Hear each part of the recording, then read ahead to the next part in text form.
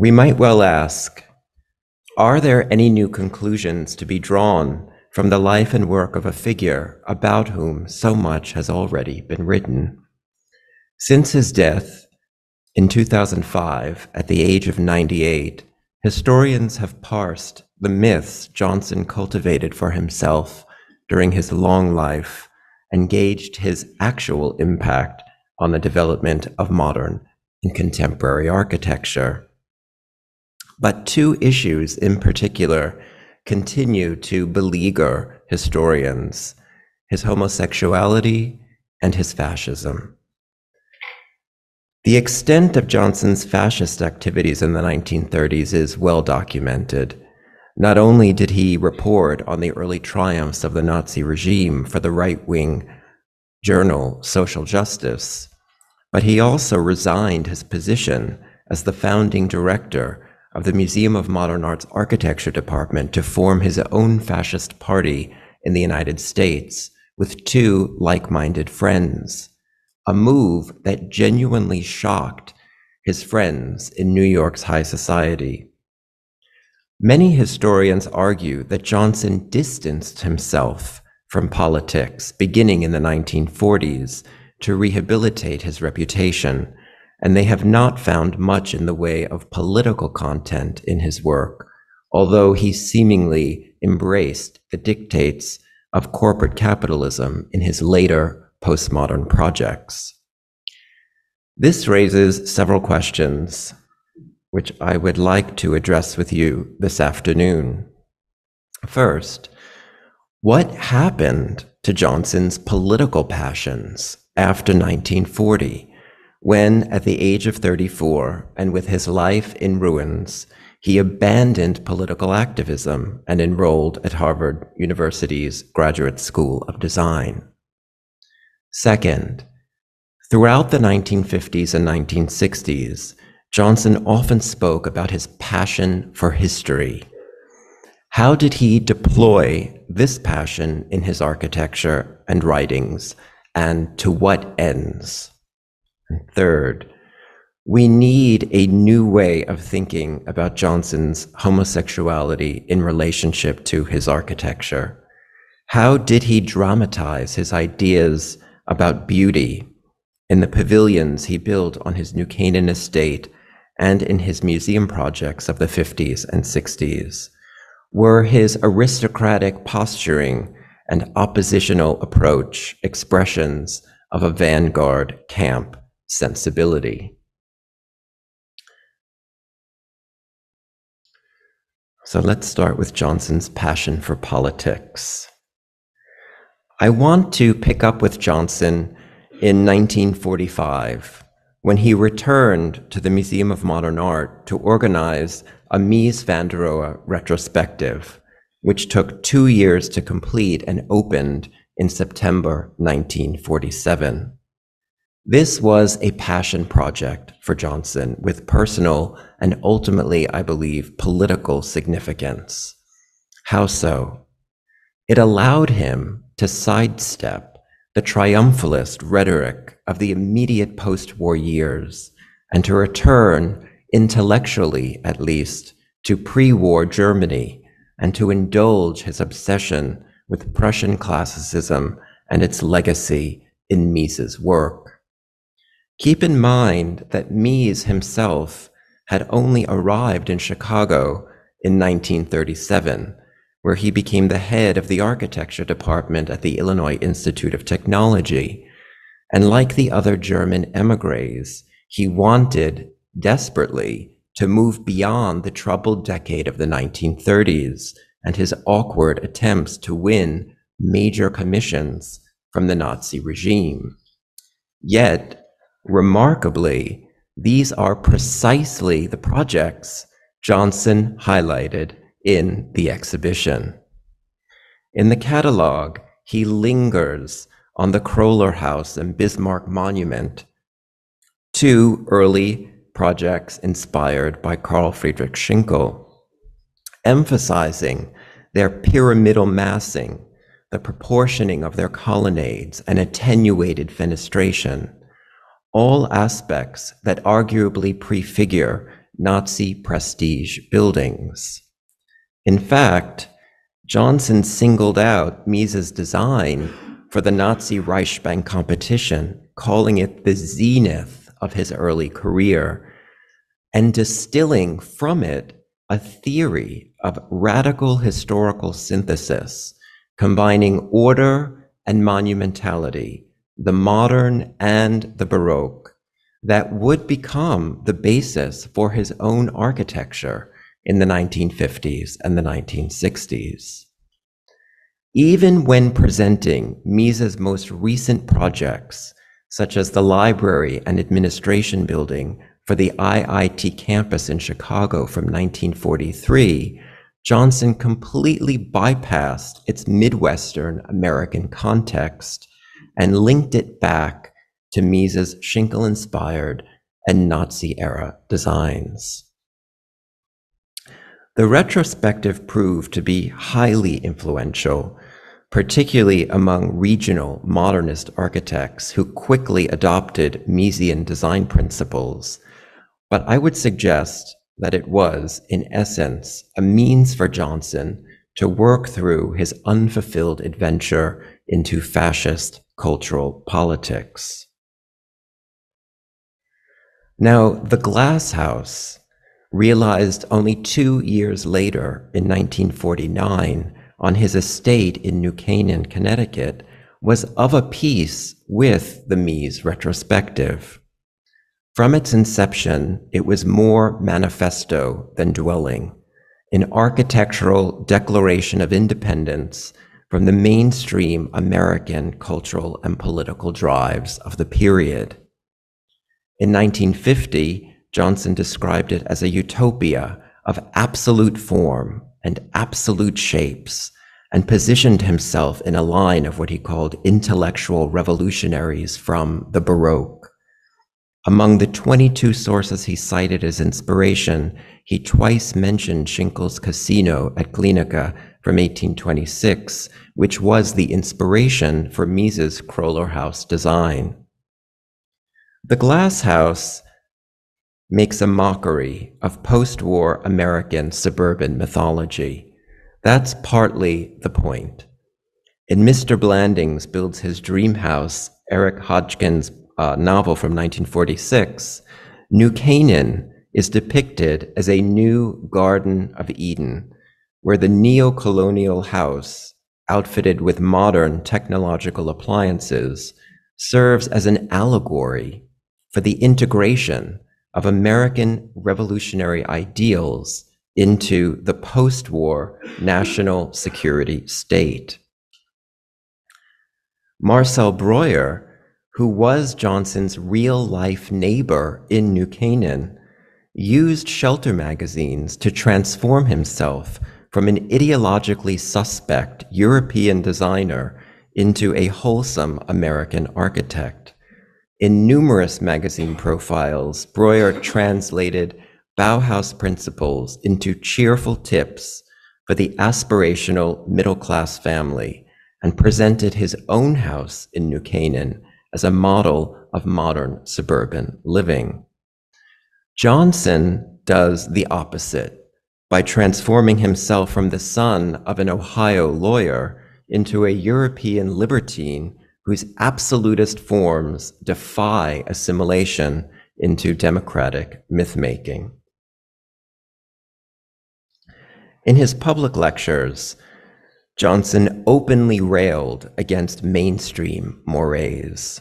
At an informal talk to students at Harvard in 1954, published as The 7 Crutches of Modern Architecture, he decried architecture driven by an economic motive, as well as the crutch of utility, of usefulness. By contrast, he championed the architect's act of creation and argued that architecture is, quote, man's will to power assuming visible form. Architecture is a veritable oratory of power made by form, unquote. This was a shocking statement for an American architect to make in the 1950s.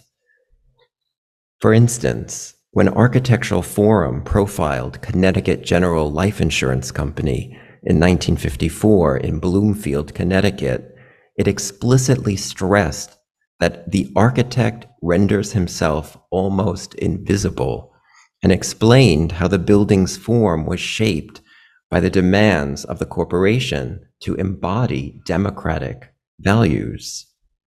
As if in response, Johnson elevated his rhetoric.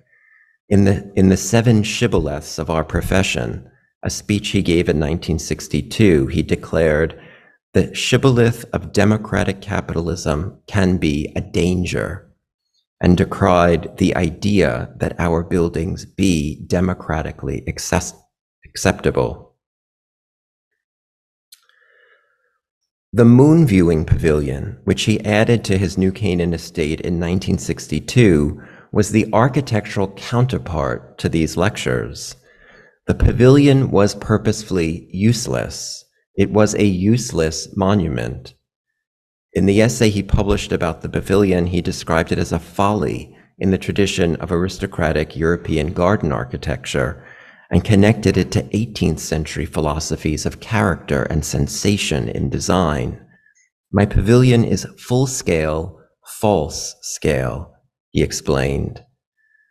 In these projects and their accompanying texts, he seems to have been calling attention to something false in post-war American culture: the notion that democratic capitalism could perpetuate or safeguard the great traditions of Western civilization. Johnson's passion for history. As his conduit to Schinkel and the tradition of Prussian classicism, Mies was at the heart of Johnson's worship of history.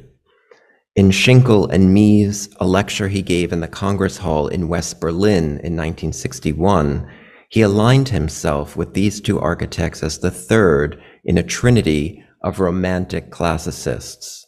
In this lecture, removed from an American context that inspired only his cynicism, he was at his most technical and reverent. In a dramatic and somber tone, he explained that all my architectural designing has been influenced by the work and example of two men who both had years of their best work in this city, affirming that his desire to become an architect was the result of his earlier experiences in Berlin. Focusing his intellect on the two things he loved most, architecture and history, the twin figures of Schinkel and Mies emerged unaccented, he said, from the whole continuum of architecture. Johnson presents Schinkel and Mies as academic architects, although he argues they both grappled with the revolutionary work of their contemporaries, in Schinkel's case Boulez, Gilly, and Ledoux, and in Mies's case Lissitzky, Mondrian, and Picasso. But in championing their academicism, he actually made a case for his own eclecticism and historicism, and distinguished himself from his own visionary contemporaries, notably Louis Kahn and Paul Rudolph.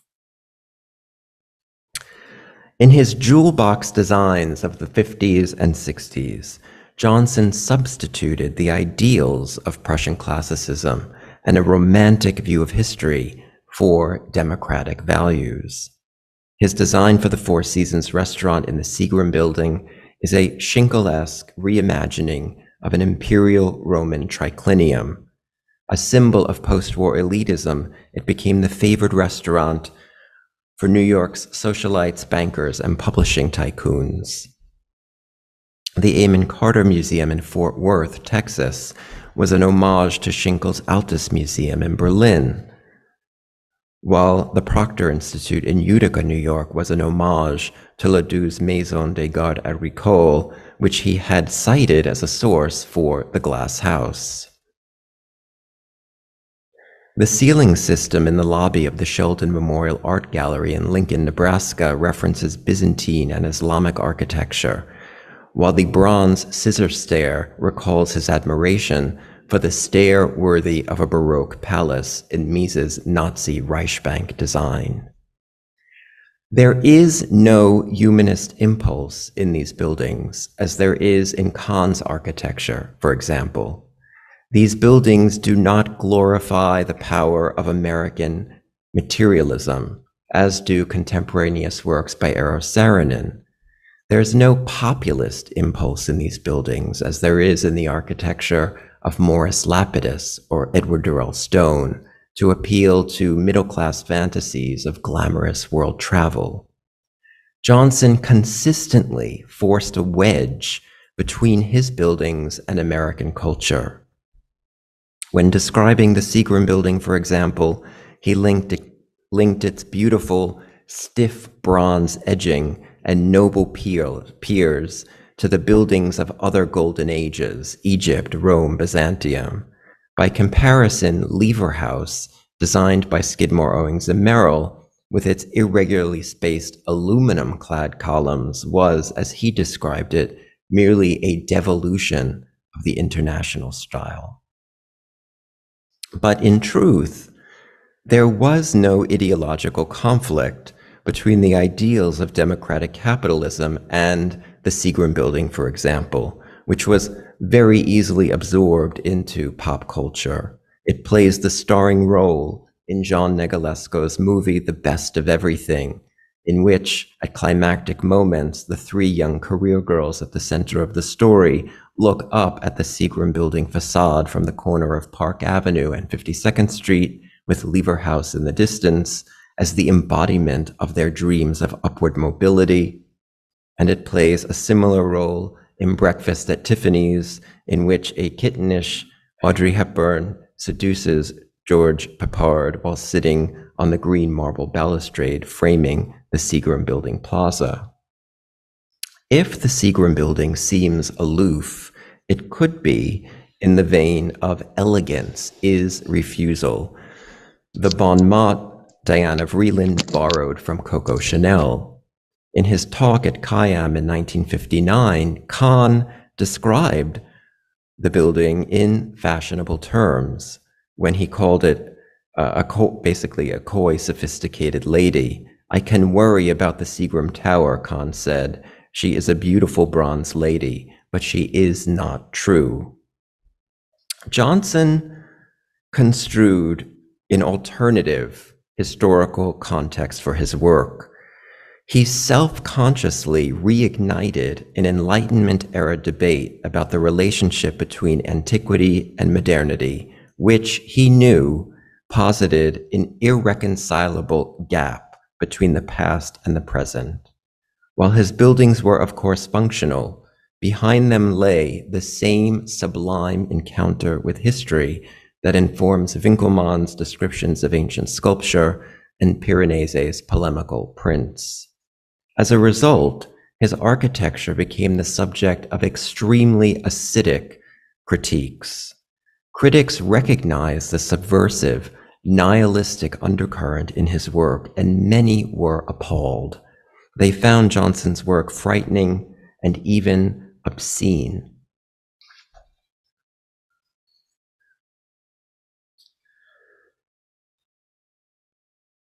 For example, in his 1973 book, Movements in Modern Architecture, Charles Jenks characterized Johnson's architecture as sheer sexual historical provocation, a demonstration of his impeccably perverse taste and motivated by historicist illusions.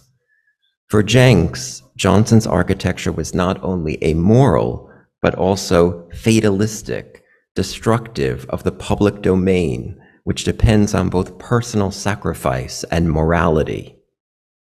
More than 2 decades later, in a 1995 review of Franz Schulz's biography, Hilton Kramer characterized Johnson's career as a series of brilliantly performed charades in which other people's ideas, other people's taste, and other people's styles have been appropriated, exploited, deconstructed, and repackaged to advance the prosperity of his own reputation and influence. This, by the way, is a good definition of drag performance. Kramer dismissed all of Johnson's major works as failed buildings.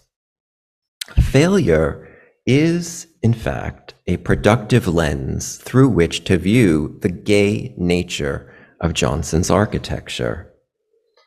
He transformed his failed political activism into a libertine aesthetic philosophy and cast a camp eye on dominant cultural and political myths to illuminate anxieties, particularly around issues of economy and usefulness and morality. His full-scale, false-scale architectural philosophy deliberately flaunted failure as a primary feature of his architecture. Queer theorists, including the literary critic Kevin Kopelson, drawing on the work of Foucault, have stressed the significance of reverse discourse in gay self-articulation, defined as subaltern speech that transfigures dominant ideology. In other words, to translate, the purposeful misappropriation of terminology or ideas in such a way that they are redirected at the dominant regime as a form of attack. And I would suggest that Johnson performs exactly this kind of reverse discourse in his architecture. So, for example, about the moon viewing pavilion, he wrote, "The form of the design, the grammar, is frankly modern, but the idea of the arch is, of course, contrary to modern design." The point of the arches was that they were demonstrably false. "It is obvious these arches are not structural, not honest," he wrote. And as he makes clear, I wanted to deliberately fly in the face of the modern tradition of functionalist architecture. He also clearly intended to challenge mainstream ideas about social utility. "My pavilion I should wish to be compared to high-style, high-heel evening slippers, preferably satin, a pleasure-giving object, designed for beauty and the enhancement of human, preferably blonde, beauty." It was a site not only of political, but also sexual and social inversion, purporting an idea of beauty at odds with the patriarchal ideals of corporate modernism. The digressive, witty performance style Johnson deployed in his lectures was indicative of a very distinctive discursive mode. Describing the backstage world of the performing arts in the 1950s and 1960s New York, headed at its apex by Johnson's close friend, Lincoln Kirsten, the poet Wayne Kostenbaum has described the paradoxical character on view in Johnson's writings.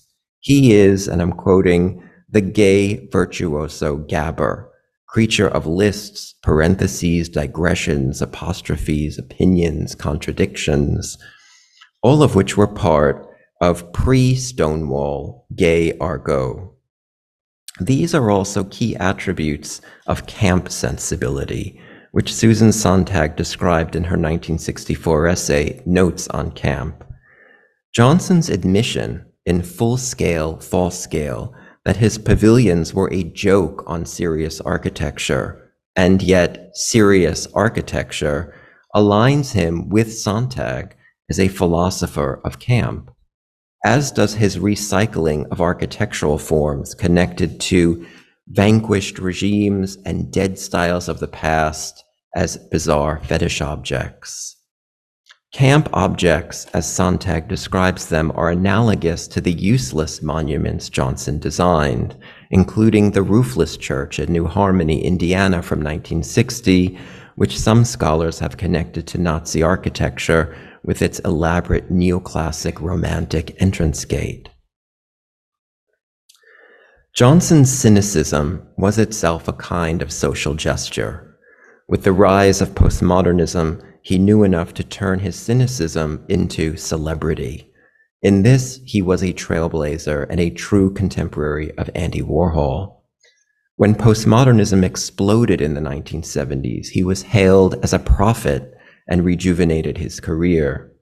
His grinning visage on the cover of Time in 1979, soon after the unveiling of his controversial AT&T building, represents the apotheosis of his cynicism and his historicism.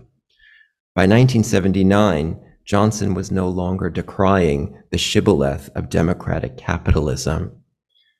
Perhaps because big business no longer desired democratically acceptable buildings, it now aimed to express totalitarian fantasy.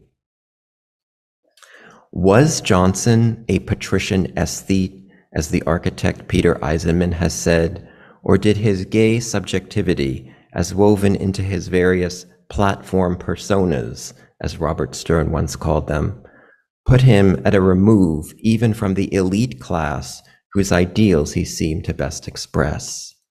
Although he seems to have been the ultimate insider, was he in fact the ultimate outsider, like comparable figures such as Warhol and the British art historian Anthony Blunt? The comparison with Blunt, an icy gay aesthete and specialist on Poussin who hobnobbed with the British royal family but was a Soviet spy, may be a key to unlocking a deeper understanding of the complex processes of aesthetic idealization and erotic projection at the heart of Johnson's life and work. Thank you.